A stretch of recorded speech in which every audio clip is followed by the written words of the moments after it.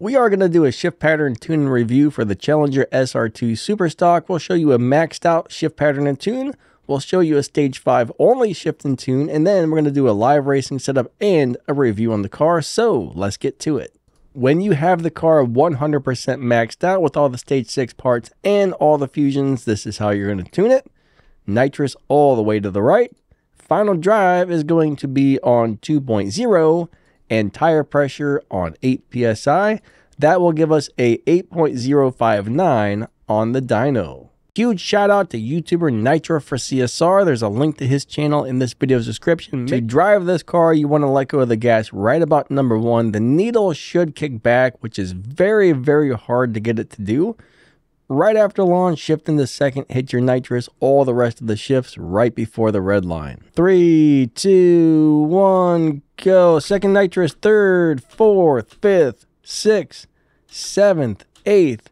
Now I shifted in one of those gears just a little bit early. Make sure all the shifts are right before the red line, and you will get a very, very good time. There we got a 7.9. It looks like 7.903 was the fastest recorded time on this car so far. So the car can beat the dyno time by a teeny bit, but really nothing too crazy. So that's how you do it when it's maxed out. Let's go ahead and put the car back to stage 5 and do a stage 5 shift pattern and tune. So when you have all the stage 5 parts installed with all the fusions, nitrous all the way to the right, final drive 2.0 and tire pressures are going to be on 8 psi.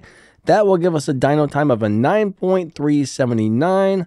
9.379. We're going to drive this one the exact same way. Let go of the gas just a tad bit after number 1.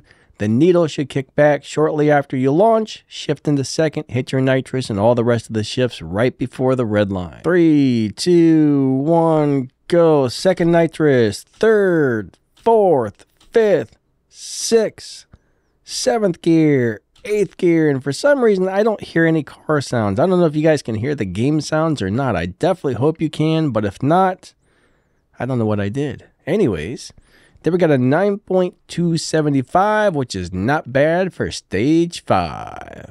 I think that just beat the dyno by about 1/10 of a second, which is actually pretty darn good. Let's go and set this bad boy up for live racing. These are the parts you're going to want to install. You're going to have your engine on stock, turbo on stage 3, intake stage 3, nitrous stage 5, body stage 3, tires stage 3, transmission stage 5. To tune it, nitrous all the way to the right, final drive 2.0, tire pressure 9 psi with a 2 and a 98, and that's going to get us a 10.786, but we're going to be trying to run 10.8.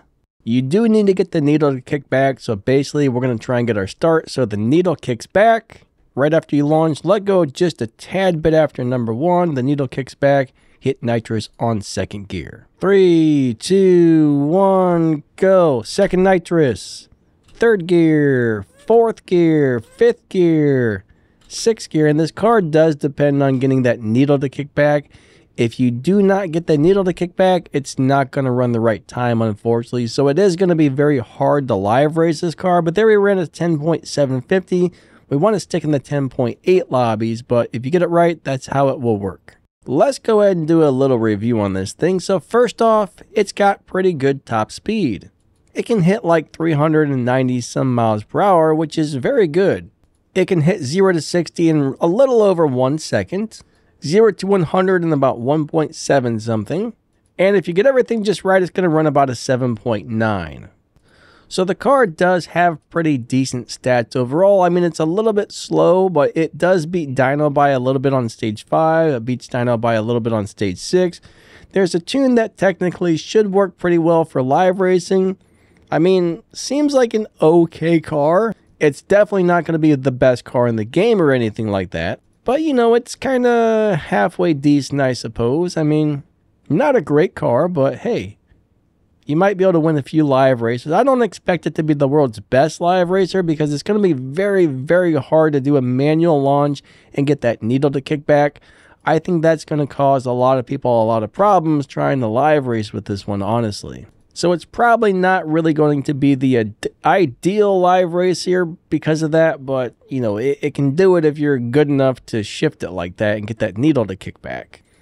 But I think that's pretty much it for the video. Don't forget to hit that like button and subscribe if you enjoy this kind of CSR2 content. There's way more where that came from. If you need to learn about the game, go to my channel, scroll down. We got playlists that cover just about everything on the channel. If you drop down the video's description, you'll find my other 2 YouTube channels, my Discord server, some game info, some affiliate links if you need some awesome audio gear like a new camera or, lighting or microphone for your podcast or YouTube. We got you covered. There's some affiliate links down there, plus some audio plugins. But I think that's going to wrap this video up. Thank you guys so much for watching. You guys are amazing. Lightning out. See ya.